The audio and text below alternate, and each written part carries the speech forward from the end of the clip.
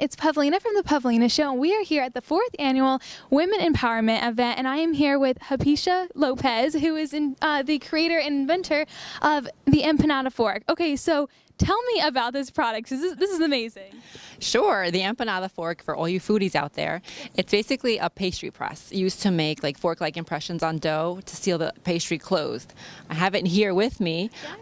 It's good for empanadas, apple turnovers, little calzones. It's like a one-shot stamp. You press down and you flip it over if you want. It's something that I do a lot at my house. This is how I invented it. It was like a crazy idea, and I just kept pursuing it, and it fell through, so I'm so happy. That's amazing. So was it just, like you were saying, you know, you were just making lots of empanadas and we're just like, I need something to make this easier. Was that it? It was the holidays. So I was hosting. So normally at my house, we start off with, 50, and then all of a sudden we had a lot of people coming. So then it turned to 100, and I was just like, oh my God, I'm going to kill you. To my husband. My husband's a cook, and I'm actually the helper, I call myself, in the kitchen. So I had to close all the empanadas. So I was just complaining and just, ranting. And then that night, I literally could not go to sleep without the idea. I'm like, wow, maybe I can invent this. Yeah. But I thought it was like nuts. But then the next day I said, you know what, let me just Google, let me do some research. And this was before Shark Tank, before all these shows that are now like so popular. So it was exciting for me to even try to do it, because the hardest decision was to decide to do it. Yes. So once that I got over that, then I was like, oh my God, this is so cool, and hopefully it goes through. And it took a year to patent the utensil, but it went through. So that's amazing. How has it been doing, selling wise and everything? Good. The first year I sold it from my website. And then now I have stores, online stores and regular stores that are linked to it. I have Uncommon Goods, I have Chef Central and Paramus in New Jersey. I'm from New Jersey. I have Baked Deco.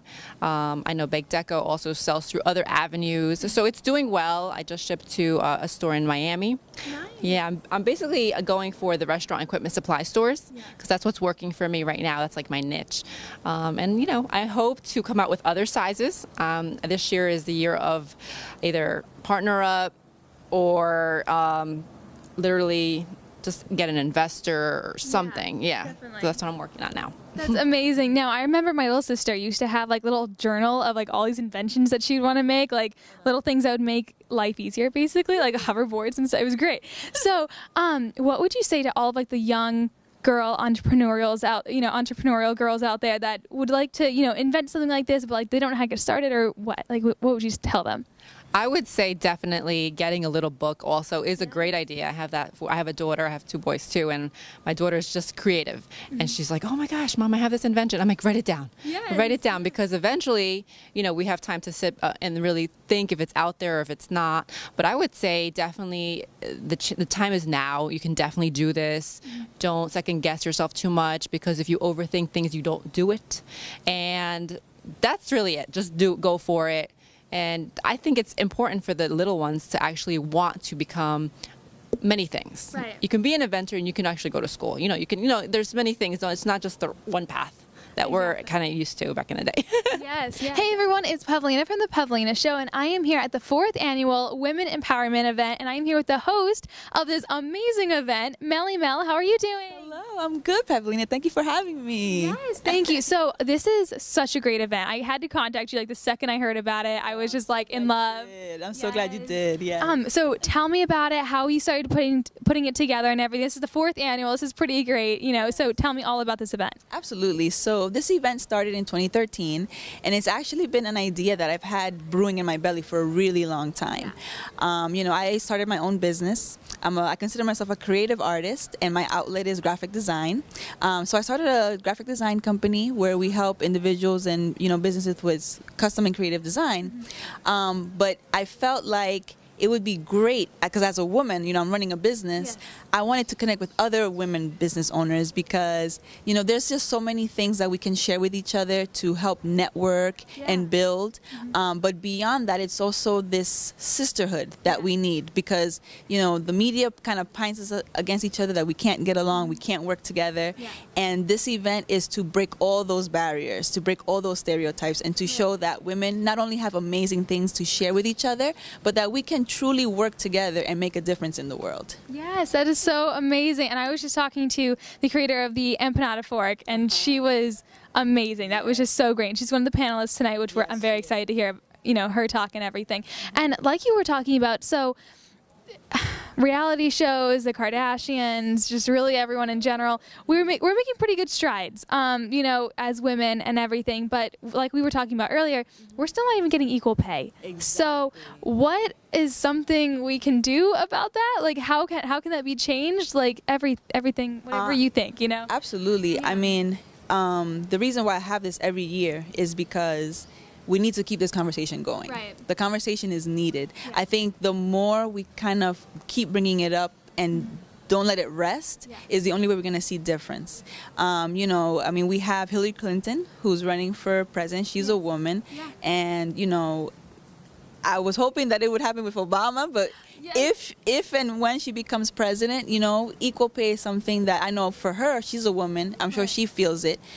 And it would just be great to just finally put that to rest. Because I just don't understand how it's 2016 and women are not paid equally. I just don't understand that.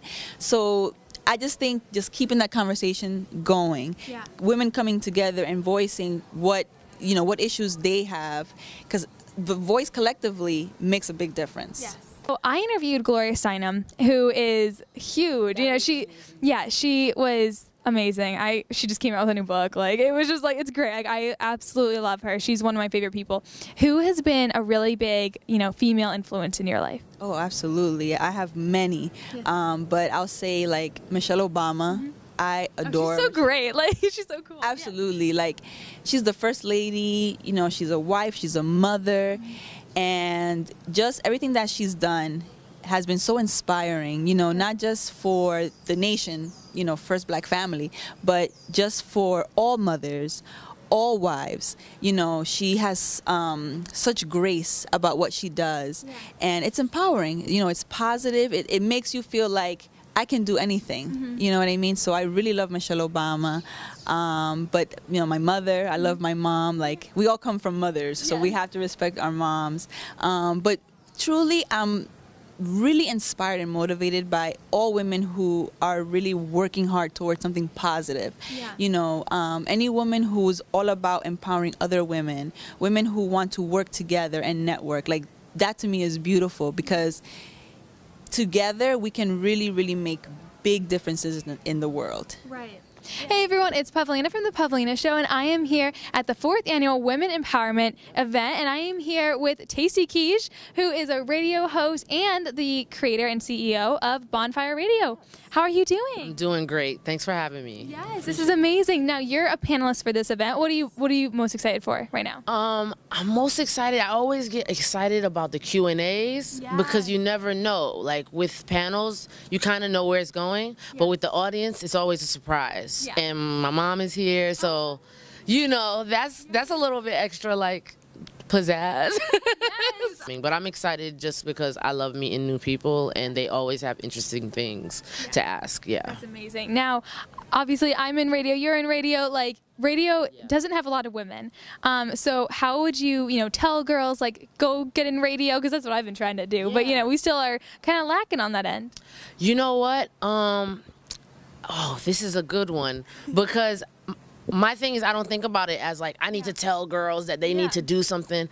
I seem to gravitate in a group of like women that are very proactive, like yourself, and they just jump into the media. And then I think what I do, instead of just be like, yeah, rah, rah, let me tell you what you need to do, ladies, I identify people that are women, especially, that have a skill set that they might not know is perfect for radio. And I kind of like hound them until they like do it.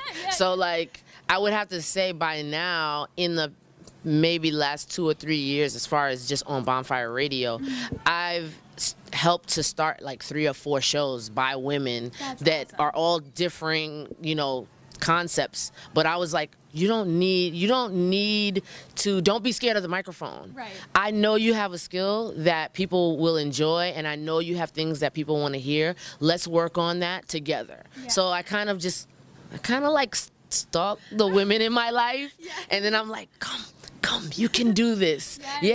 So I'm like, as a whole, as a person, I feel like my energy is just welcoming, and that's what I show people. Don't be scared to get into radio or broadcasting or media. But when I'm identifying people, I kind of go for them very targeted, and then I just tell them, like, it's not that it's not hard, but it's not scary. Right. And then I help them break the ice, and then they go do their shows, or they do whatever they do, or maybe they stop, but I end up seeing them behind the camera, or they branch out. Yeah. Yeah. And I just like to be like, I love to start stuff. Yeah. And starting women in media projects, I love it. Yeah. And I actually want to kick off the event with a performance.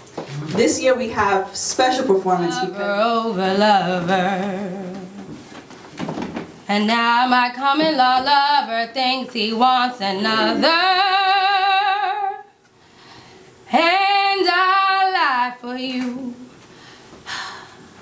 I cry for you. I pop for you and break for you.